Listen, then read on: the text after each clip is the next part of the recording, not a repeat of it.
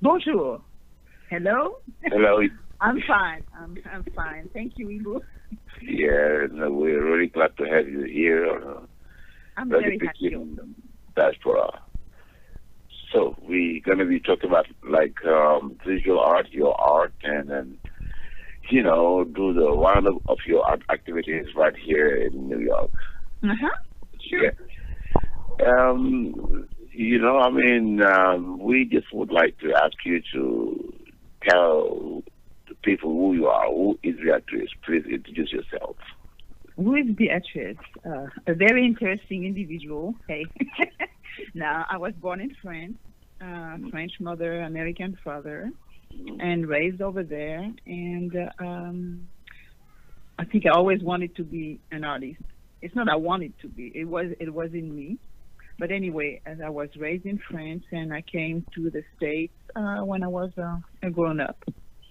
And while in France, I studied at the Beaux-Arts. And that's where really I was introduced to African culture. And then went on to La Sorbonne to get a master's of art history in African culture and art. And 31 years ago, I moved to the States. Spent a lot of time in Texas. Moved to as it's always my dream. Well, it seems to be like interesting. So how is it like going in Paris as a French American from a French mother and an African American father? Yeah, well, at that time I didn't know much about African American culture, so I was just French. Moving to Paris, it was very exciting. It's always been my dream to be in a big city, and for the culture, in small cities in France, the culture it's small anyway. And I just wanted to meet people from different cultures with different ideas, and so it was a wonderful time. I was very happy, and like I say, that's where I started going to the school of Beaux-Arts and meet very interesting people. It's interesting. So, yes. What introduced you like to African culture? Okay, well, when I was at the Beaux-Arts, I met my daughter's father, who was from Cameroon, and we took a class together in, it was kind of introduction to architecture, and one of the projects, he chose to make maquettes of traditional village architecture in Cameroon. And so, I listened to him. He was telling me about it. I started reading a lot more about African culture. And also, while over there, I met Alioune Badiane, I call him Pap, from Senegal. And, I remember going to his little room with his uncle and have my first Djiboutienne over there. So that's the way I was introduced to African culture. And I was hooked. Mm-hmm. Yeah, but like in those days, was like Paris like really culturally rich, like it is in terms of African art and African culture? It was if you knew where to go, and African art was still in the museum. It was kind of dead, mask on the wall, sculpture. But I didn't know about all that. It's later on, when I took my first class about African art, that I realized how rich the culture was. But I met interesting people, not always from Africa, but photographers, actors. So it was culturally, it was very rich. And like African art is like a variety of voices. Like in terms of culture, yes, like painting them and everything. Mm-hmm. How do you define like an African aesthetics? I always say, well, an African artist Is it because you're born in Africa? Is it because you paint about paint or sculpt about Africa? If about Africa, you know, it's very hard for me to define. But the African aesthetic at that time in Paris, you mean? Yes. Or in general, you know, African aesthetic in general in terms of art, like the way it is seen and conceived right now in the art world. Well, I think now it's really seen another way, but at that time, you know, Africa was the dark continent. It was just seen more of an ethnologic point of view, the art, you know, not really as they call it art, but it was more to study the culture, the different culture, different countries that the art was coming from. You didn't know much about modern African art. Yeah, and then this is the point right now, because a lot of people are talking about like African contemporary art. Yes. And then for them it's something new, and for them there's no contemporary art in Africa. So what's your point of view about that? Yes, there is contemporary art in Africa. You know, I'm sure there are influence from the traditional art in Africa, but to me, mask, sculptures, art, it's traditional. And contemporary is artists from now that still have roots. It's the culture. They are influenced by it, but they take it in many other directions. You know. Yeah, definitely right.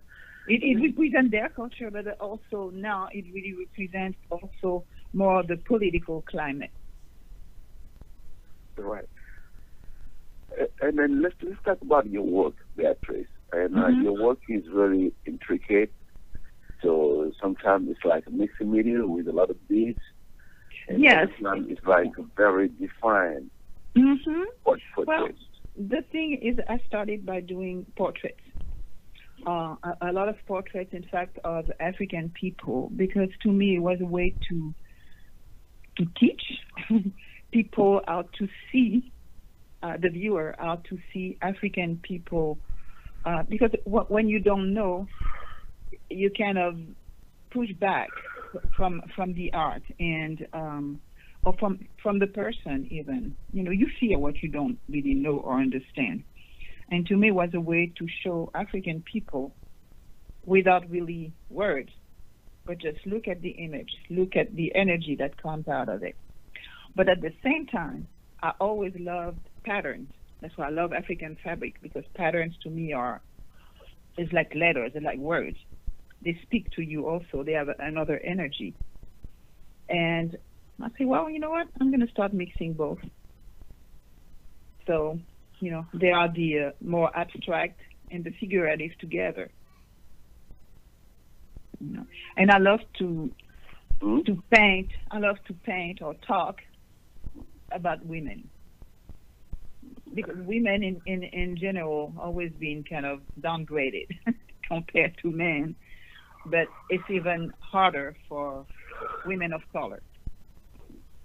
So I just want to speak about all those issues that affected me also. I am a woman of color. Yes, you're right, because women of color and women in general have a lot to say about what's going on in the world, because they're the mothers, the sisters, lovers. You know, so we every day have to pay tribute to them for, you know, risking their life to give birth to men. Yes. Yeah. In fact, one of my paintings was called "A Woman's Job Is Never Done." It was showing all the different facets that we have as women. Yeah, and then the way you paint women, like their faces look like very serious face. Mostly there's no smile. No, because I think that you can show more through your eyes. A glance, it's more important than an open mouth with words. And in fact, when I paint a portrait, I always start with the eye. It's just like the rest will come, you know, whatever. But I need the eyes to say what I'm to translate what I'm going to say. You're definitely right. And let's talk about your mixed media work, which is something I really appreciate and I really like. And it seems to be like time consuming because you use a lot of beats and there's a lot of details. Yeah, I was being crazy about details. But, to me, beading, it's a sort of meditation because you have to choose the bead, the color, the shape. So, and it's also another way of speaking. Beads also have an energy different than the one from the fabric, different from the one from the acrylic paint. So, and I love little details because I think that, you look at a painting, you see something, then you go back and you see something else. So it's just like the story never ends. Yeah, because, and they have like a very strong magnetic power. Because I see like a lot of viewers are kind of like hypnotized when they see those pieces like in galleries. Mm-hmm. Like in terms of colors, in terms of like the material you use in your work. Yes, I love colors. That was one thing that they didn't understand. I mean, one of the things they didn't understand about me in France. Why do you like bright colors that much? But I don't know. It was transmitted through the air to me. And but I think colors are very important. I mean, they did studies about how the art can heal, and color is very important. Yeah, because a lot of African artists, the black artists, like using colors. I mean, most of them don't mix colors. They just like get it straight away. Yeah, it's the shouting energy. You want your word to be, your story to be carried away. Mm-hmm.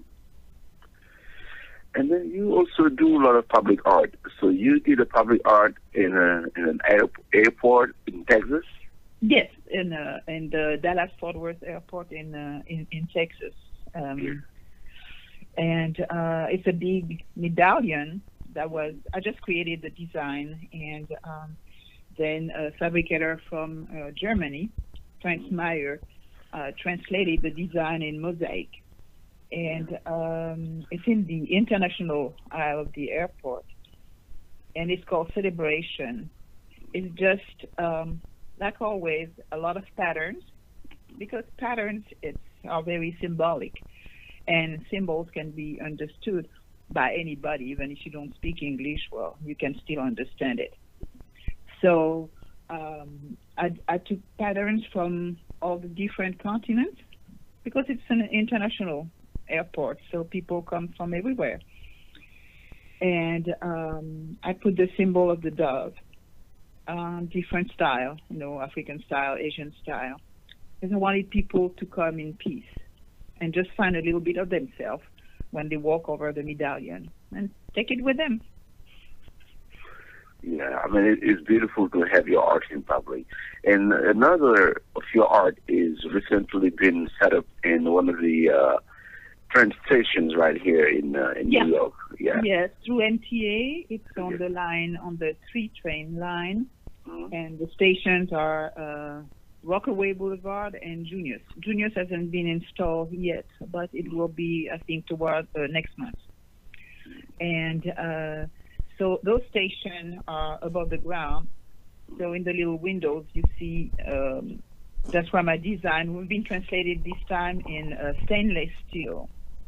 So I decided to choose proverbs from the different, for the people who live around in the neighborhood. There are a lot of people from Jamaica, Guyana, and I took proverbs from their culture in their language.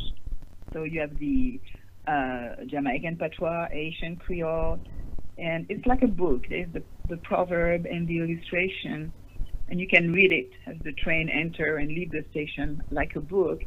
And I thought also that the younger generation do not really know much about proverbs, and perhaps they don't even speak Jamaican patois or Haitian Creole or Spanish. And I thought it might be perhaps a communication between generations. And I think people like to see something that pertains to their culture. You know, after a long day work, or I don't know, I think it would please them to say, here's a little part of me here.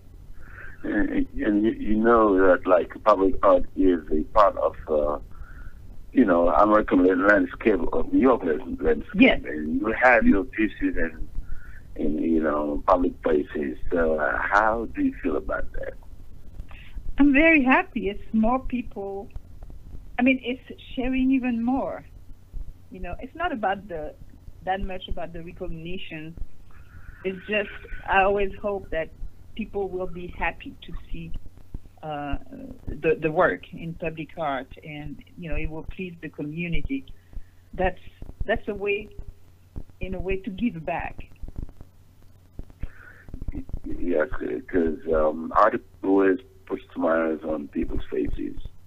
Yes, because I mean, not everybody goes to museums, goes to art galleries. I mean, some people are kind of scared because they say, "Oh, I don't have any knowledge. I will look stupid." Or no, but public art, it's right there. It's in your face. Yeah. So you will see it, and you don't have to fear for somebody to say, "Oh, I don't understand that." It's right there. You like it, you don't, but it's there. You know, like in this world, everybody is a teacher, and artists are one of the greatest teachers. Yes, they are. And 2 years ago, you were a teacher, a professor, Beatrice, and you taught in one of the universities in Texas, right? Yes. Yeah. Will you please tell us about like your teaching experience and what you were teaching? I was teaching watercolor, and I was teaching African art history. And I loved it, but at the same time, I'm a little bit selfish. Why? Because I prefer to paint than teach it. Yeah. So which university? But it was great. Watercolor, it was great, but I always had to fight with the students because they all wanted to try to paint my style to please me, and I said, no, it doesn't please me at all. I want you to find your own style, your own spirit, your own soul. I teach you the basic, but you have to be yourself. Don't try to please me by copying me. Yeah. Which university was that? It was UT Dallas, University of Texas in Dallas. Oh, okay, good. And how? I mean, you lived in Texas for a couple of years before moving to New York. Yes. And, what was the accent like in Texas, Dallas? At the risk of being quite. Was it like New York, like really booming and a lot of artists everywhere? You have galleries, you have museums, and but the thing is, every time I would visit a gallery, they would say, you need to find a black gallery. And I was just like, because I'm a black artist, but how do you define a black artist? When at one time I was painting floral. I could have gone in any type of gallery. So it's a lot less inclusive than New York, for sure. And at the same time, it's a lot smaller, so there's not as much going on. I mean, I'm sure it's better now. I've been gone for 9 years, but the art scene was not as exciting as here. I mean, there are less galleries, so it seems. I mean, to me, it seems that I was always seeing kind of the same thing. I mean, I had great friend artists over there, but it was a lot smaller circle. I didn't feel like I was learning a lot. Yeah, and from Texas you moved to New York, and right now in Harlem, which is like a cultural oasis, which is culturally rich. How has it inspired the work you're doing right now? I mean, the diversity, just walking in the street is just, you feel an energy that I never felt in Texas. You can see so many different things, people from so many different cultures. To me, it's an ongoing learning experience. I mean, even with the arts, there are so many exhibitions, so many things going on. You don't even have time to see it all. But I like that energy. You are assaulted by art everywhere, and I like that. Yeah, and then Harlem is like culturally rich. There's a lot of stuff going on, and now there's a lot of galleries being opened in Harlem. Yes. Yeah. How do you think that will change the community with gentrification and people? Well, in Harlem or? Yeah, in Harlem, talking about Well, art and gentrification in Harlem. Yes, I don't know. If those galleries kind of embrace more of the artists that have been in Harlem for a long time, that would be great. But if they just come with their stable of artists from Seoul or whatever and just stay the same, it will not make a big difference for artists who have been in Harlem for a long time. To me, then they're just coming because maybe it's less expensive to have a gallery in Harlem than in Seoul. But I hope that they will embrace outsider of their current stable. They will take artists from Harlem with them for sharing. If not, I don't think it will bring anything, or maybe it will take away things from artists in Harlem then. Yeah, because a lot of artists need exposure, but sometimes what is crazy is about all these divisions like black gallery, white gallery. Yes. And finally, as an artist, you don't know where you put yourself and where you put your art. Mm-hmm. Because they kind of like dictate you what you do. Say you want to show artists who does this kind of work, or artists from African culture or this. I think this is like a division in the world of art right now, and then it is everywhere. Yeah, it is, and I mean you cannot change. I mean, perhaps you can, but personally, I do not want to change my style to fit in a gallery. So if you don't want me because it's not the style you want, well, that's okay. I will be patient and wait. But too many times, I think that yes, gallery just they want a certain type of art. They don't really expand. And so I guess we just have to be, if we're not part of that group, we just have to wait and see. And I mean, the world is big. It's not just New York. I'm starting to want to go outside. Why not Europe? Why not Africa?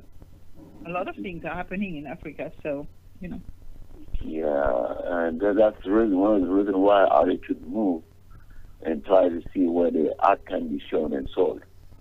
Exactly.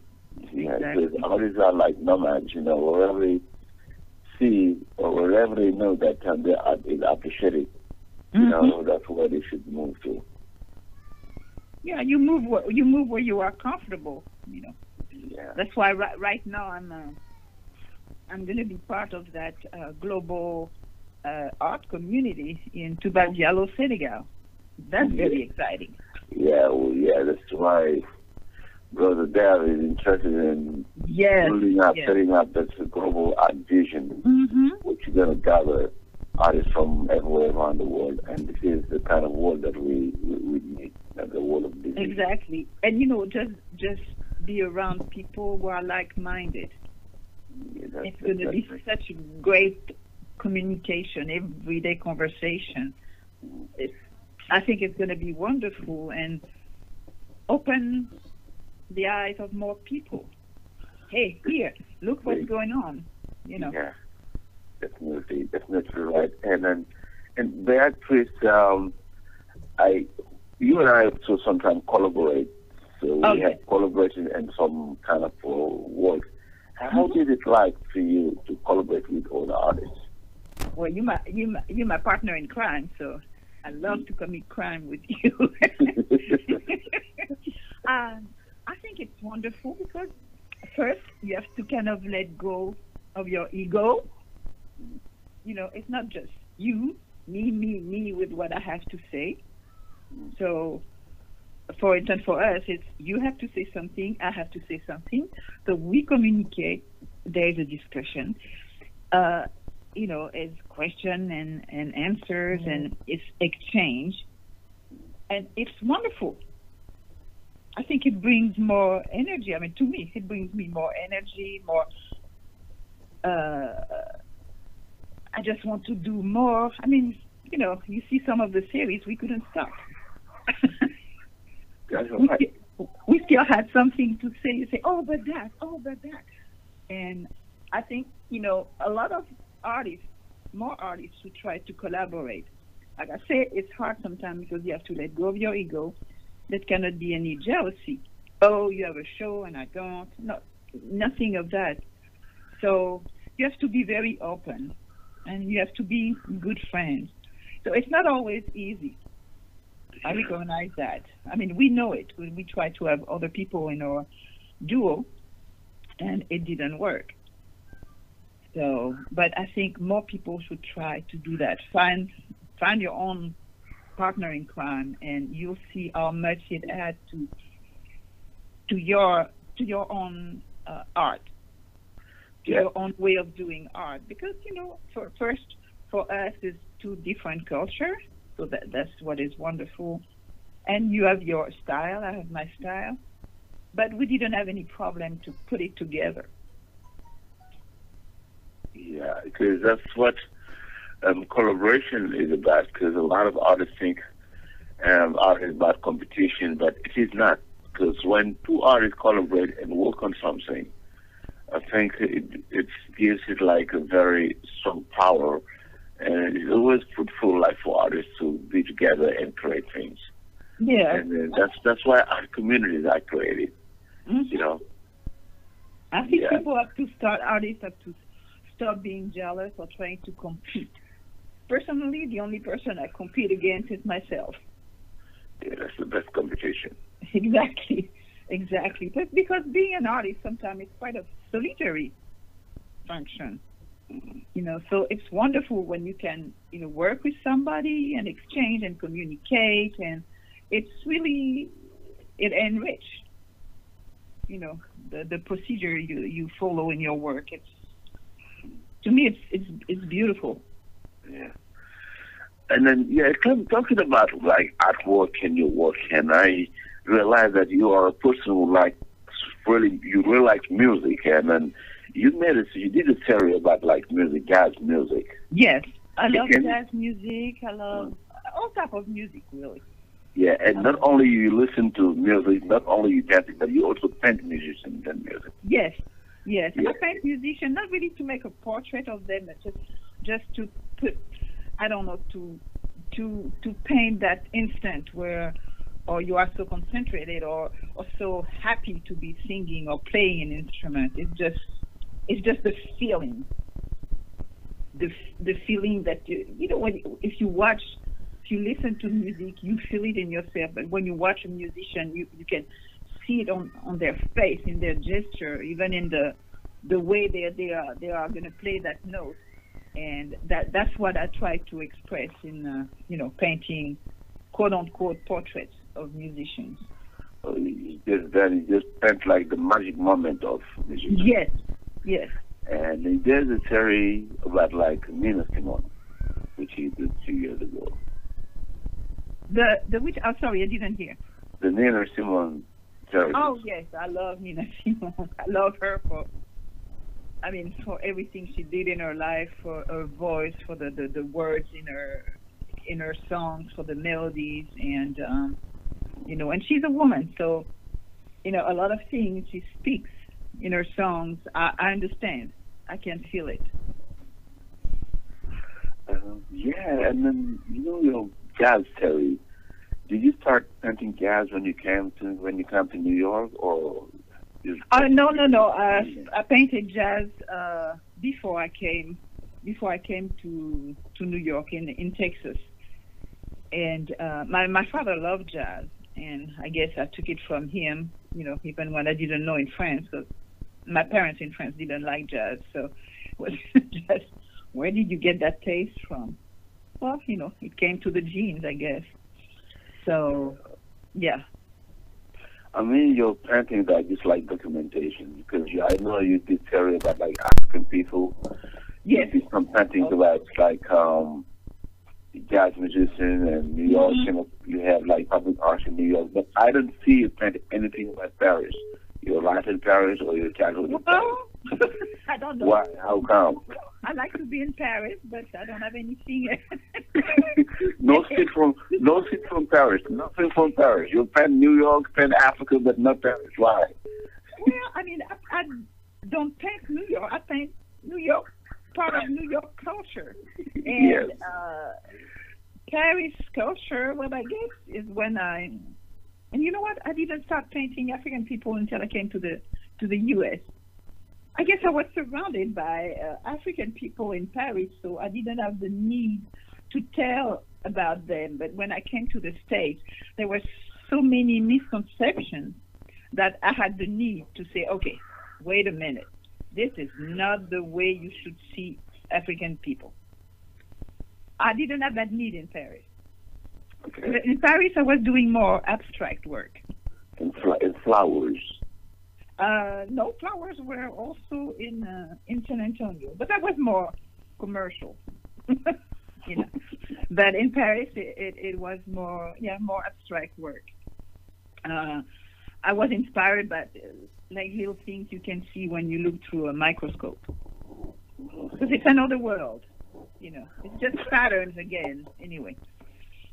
Yeah, and then a few years ago, I mean, one of your pieces was featured like in a banner in Harlem. Do you remember? Oh, the banners, yes. But in fact, it was two jazz. Yeah. They choose two of the jazz painting to go on the banners on 125th Street. So that was, that was great. I remember telling all my friends, I'm hanging in Harlem now. So what was that about? Was it like an event or celebrating music? They used, I think they redid it again. Every year they would have a different theme, and they would put some 3, 4, 5 different artists' work on banners on 125th just to celebrate Harlem culture. It'd be music, fashion, literature, Yeah, and that was fun also to have your art on. Yeah, that's people say, I didn't see it. I said, well, you need to look up. Stop walking and looking straight ahead. Yeah, it was too high. Yes. It was too high to see, Exactly.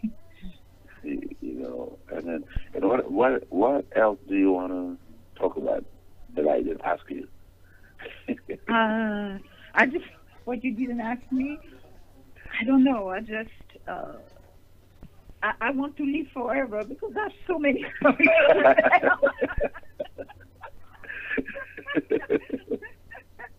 I want to tell more stories. I want to work more with you. I want to go to Senegal. I want to participate in festival. I want people to experience the joy and in those times, the joy and that art can bring. Yeah, I know you haven't been to the Biennial for the African art yet, but I think you read a lot about it. How do you see that kind of the kind of concept of having an African art biennial? I think it's great. You need to connect with other artists. You need to learn about other people and what they are going now. I think it's wonderful. I mean, I would love to be part of of biennial. Even, sometimes they say, well, you have to be African. And I'm like, well, I am, I guess, from a long time ago. But I was not born in Africa. Like the same thing, Africa was born in me. I mean, remember the story I told you about me going around my grandmother's table, beating with a knitting needle on a can or whatever, and they were just thinking I was crazy. But to me, it was the rhythm of the drum that I loved. To me, it's like a heart beating, and I just loved it. And I think that, yes, Africa is born, transmitted to the genes, is born in you in a certain way. That's right. And then the other thing I notice right now is that there's a lot of African art fairs, and then those fairs are like non-stop. They organize in New York and Paris and then London. It means there are a lot of artists, a lot of like galleries who are pushing, who are opening doors and opportunities for African artists and like taking African art to another level. Yes. They finally really realize how important it is, how much contribution African artists can bring to the world. Not just in the museum, but all the contemporary art can bring so much. And it's also learning about, it's a new culture that has its roots in the old culture, but it's just getting bigger and bigger. And I think it's very important that I really like that. Yeah, it's good because for me, it's like it's the African artists telling their own stories with images. Yes. And it needs not to stay on one continent. It needs to be seen around the world. Like we see art from other cultures. Yeah, definitely, because nobody tells your story better than the way you do it. Exactly. And this is what is happening right now, because it's something you have witnessed, something you have lived, and something you know how to explain and how to tell it. Yeah, for something people you have to understand. experienced. Yeah, because art is like it's nothing else like about understanding the other. Because anytime you learn about culture, so you try like to understand him more, and it's always good to do that. And knowledge is so important. They say knowledge is the best weapon. That's the title of one of my paintings. Because like I always say, lack of knowledge brings fear, and fear brings misunderstanding. And we can see it that right now. Yes, and this is which is like really good. But the other thing is like we have more male black artists than female black artists. Why not a lot of women want to get involved into art? Well, it's just in some culture, even when I was little, when the first time somebody asked me, what do you want to be when you grow up? And I said, well, I will be an artist. Like, there was no other way. And they just like,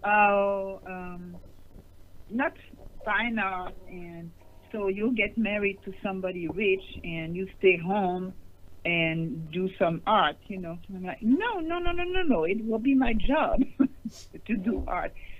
So I think that from a young age, it's put in your head that women, you can work, but really art is not for you. You won't. I was always told you will not survive. You will not make any money. Yes, but if I don't do art, I'm not happy. So, you have to find a balance. But that's from the beginning of time. I mean, women in Italy were not in the 16th, 17th century. They couldn't go to art school. So, but it's now I think it's a lot easier, but it's still that misconception that, art sometimes is not really for women, but we have a story to tell also. I think female artists are coming out more and more and being recognized. Yeah, which is like really, really great because Africa being a continent of 50, 50, I don't know how many. I mean, being a big continent where over 1,000 languages are spoken, I think everybody has to tell his own story because there's a lot of stories to be told. So we can tell it by writing, painting, and dancing. And for that, we should have a platform. And that platform should be created by it, but not let anybody else create that for us. Yeah, you have to create your own platform to really to be heard. I think you are right on that. Yeah, because the world is just like a drummer. It's just like a theater, and like a drummer. So be on stage to tell what we feel and what we are living and what we stand for. Yes, that's a beautiful image. Yeah, and you know, because we will always need art in our world, because without art, nothing can exist and nothing can, can be conceived. No, it's like the foundation of society and the community, Art equals the culture, and art is, making. I mean, it's like being an historian, really. Right. You're the guardian of the. You are the guardian of the culture. Right. Let it be you are a writer, a poet, and painter, a sculptor. You keep the history. Oui. Bon, mais il y avait Léo Frobisher qui disait aussi que l'art africain est source d'inspiration pour l'Afrique européenne. Qu'est-ce que vous pensez de cela? L'art africain est source d'inspiration pour les artistes européens. Oui, ça a toujours été. Bon, on regarde Picasso et d'autres artistes. Bien sûr, parce que c'est une autre façon de penser et comme je dis, ça a enrichi leur propre vue et ils ont trouvé d'autres moyens de s'exprimer. C'est bon, sans vraiment copier, mais c'était une grande source d'inspiration, bien sûr. Et pour moi, ces gens-là ont copié sur l'art africain pour être ce qu'ils ont, mais ils n'ont jamais rendu hommage à l'Afrique. Non, ben non, c'était très très égoïste, c'était très colonial. C'était la façon dont, oui, d'accord, on est inspiré, mais bon, on va pas dire que l'art africain c'est vraiment extraordinaire. Mais que pensez-vous des masques africains emprisonnés dans les galeries et dans les musées européens? Comme tu dis, ils sont emprisonnés. Tu sais, quand j'ai commencé à étudier l'art africain, c'était aussi d'un point de vue ethnographique. Et puis, quand la première fois, en fait, j'ai vu une vidéo des masques Dogon danser, j'ai dit, mais vraiment, voilà, les masques ne sont pas faits pour être sur les murs. Bon, ils sont sur les murs, point de vue esthétique, on les admire, mais un masque n'est vivant que quand il danse. C'est-à-dire qu'il faut que les gens comprennent que, bon, pour l'art traditionnel africain, c'était pas un art qu'on doit regarder, un art immobile. C'est un art qui avait, comment j'arrive même plus trouver mon français, a purpose. Oui. Oui, on danse un certain masque pour une célébration de mariage, on danse un autre masque pour un enterrement. Donc, oui, le masque ne devient vivant que quand il est dansé. Les sculptures, c'était une sculpture, poterie, elles avaient aussi, comment dire, c'était un moyen, on les utilisait. Mais parfaitement, mais c'est ce que les Africains ne parlent pas, nos masques qui sont dans ces musées, dans ces galeries. Les masques qu'on nous a volés. Ben, ils étaient volés, oui. C'est une partie de notre culture qui est effacée ou bien qui est disparue. Mais on doit en parler pour voir comment peut-on faire, comment les pays africains peuvent faire pour récupérer ces objets d'art africain qui sont... je ne sais pas comment ils peuvent faire pour récupérer. C'était volé, mais bon, comment... Enfin, vraiment, les musées, tout ça, on fait tellement d'argent avec tout ça. Je sais pas comment les collectionneurs, l'argent qu'ils ont attribué à ces masques. Enfin, je suis allée dans des ventes aux enchères, c'était vraiment hors de prix. Ouais. Mais ça, c'était hors de prix pour l'argent pour un Européen, mais pour un Africain, le prix n'est pas, c'est pas l'argent, c'est une part d'eux-mêmes qui a été volée. Parfaitement. Et puis ils ont trouvé beaucoup de noms d'étiquettes pour ces sculptures qui sont dans ces musées. Art africain, art ancien, art primitif. Oui. Vous voyez? Je préfère art premier que primitif. Ça m'a toujours primitif, ça m'a toujours énervé. Art africain. Un seul objet, ils ont trouvé plus de 4 ou bien 5 noms. Est-ce que ce n'est pas pour marginaliser ou bien pour ghettoiser l'art africain? Non. Mais tu sais, bon, l'empire colonial prenait ce qu'il voulait, quoi. Et mais ça, sans jamais rendre hommage à l'Afrique. C'était comme, tu sais, les foires coloniales, les expositions coloniales à Paris où ils mettaient des Africains pour montrer comment ils vivaient, mais c'était pas pour les glorifier du tout. C'était regarde comment ils vivent comme des sauvages. Regarde, nous, c'est pas en fait pour se faire valoir. Regarde, nous, on est quand même mieux parce qu'on vit pas comme ça. Oui, parfois, ça me touche que si les gens disent que la colonisation est un mal nécessaire, moi, je suis contre. Je suis pas du tout d'accord parce qu'ils ont beaucoup, je pense, saboté notre culture. Ils ont beaucoup fait de mal choses. C'est triste vraiment ce qui s'est passé. Non, mais c'est une question de pouvoir. Moi, je dis toujours, les gens qui veulent prendre le dessus d'autres gens, c'est parce qu'ils se sentent pas trop bien eux-mêmes. Bon, puis c'était aussi pour l'argent.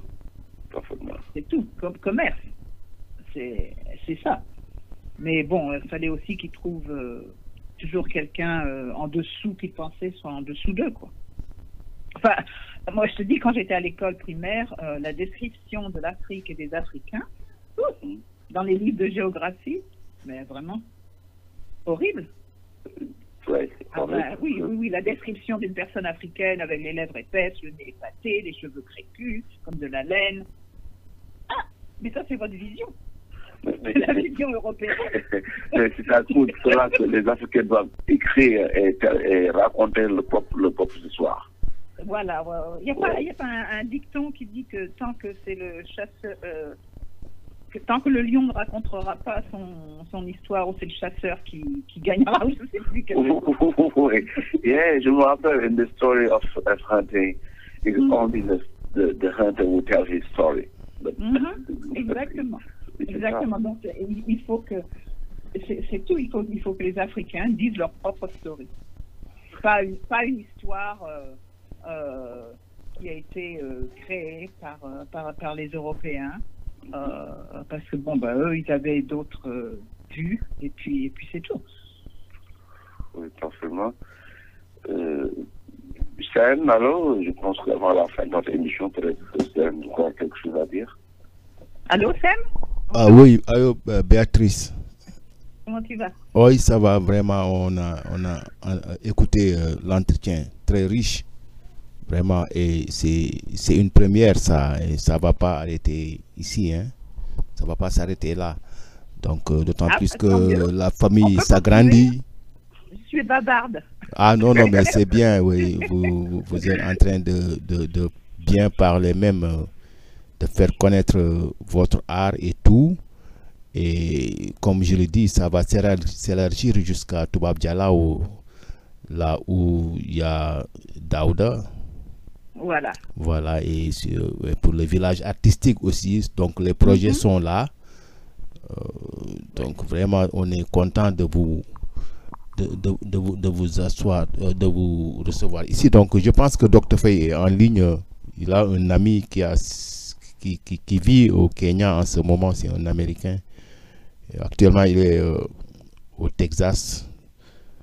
Oui, donc je vais lui donner la parole pour voir s'il a quelque chose à dire.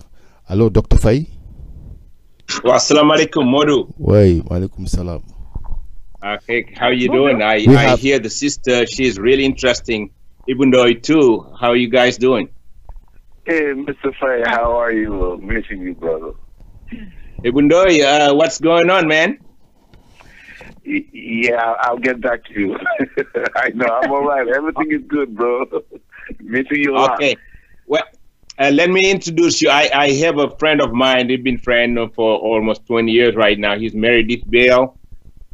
He's a brother, African-American, living from California, right now living in Kenya, doing wonderful jobs around the continent. So he's just visiting and spending some time with me here in Texas. And Meredith? Greetings. Meredith Beale, wonderful. Thank you for inviting me and having an opportunity to listen in to the sister and your discussion of art and culture. Oh, thanks for listening. It was really to hear your voice. Yeah. Great. Yes, I'm from LA originally. I moved to Texas in 95 to work at Dell Computer. I was global webmaster at Dell for a while. But I bought several radio stations in Texas a couple of years before leaving Dell. And then I actually wound up being named Texas Broadcaster of the Year. Then the Bill Gates Foundation sent me to Africa because he funded a program to improve the management skills of media owners so that it would create more sustainable media organizations. So that's what I've been doing the last few years on the continent. Well, that's a great job because Africa and their technology right now and the field in which you are is like one of the things that will help Africa to be forward. No, definitely. Innovation and technology is changing everything, and is a great opportunity for us to leapfrog again in the same way that mobile technology allowed Africa to skip the step of cable everywhere. And with the digital movement, and then something called the open data movement, there's a tremendous opportunity to leverage this information to help with our development. Yeah, because can I ask a question? Because how Surely. is Africa doing in terms of technology? Is it lagging behind or is it going forward? Kenya is leading the world in technology. And by that I mean, for example, one cell phone company in Kenya called Safaricom invented mobile money years ago. And by that I mean, when I go to the grocery store, when I get to the end of the line, I pay with my phone. People can pay their electric bill, their school fees, send money to their parents up country, etc. To give you an example of scale, that one cell phone company called Safaricom, in 1 month alone, they did more financial transactions than Western Union did worldwide.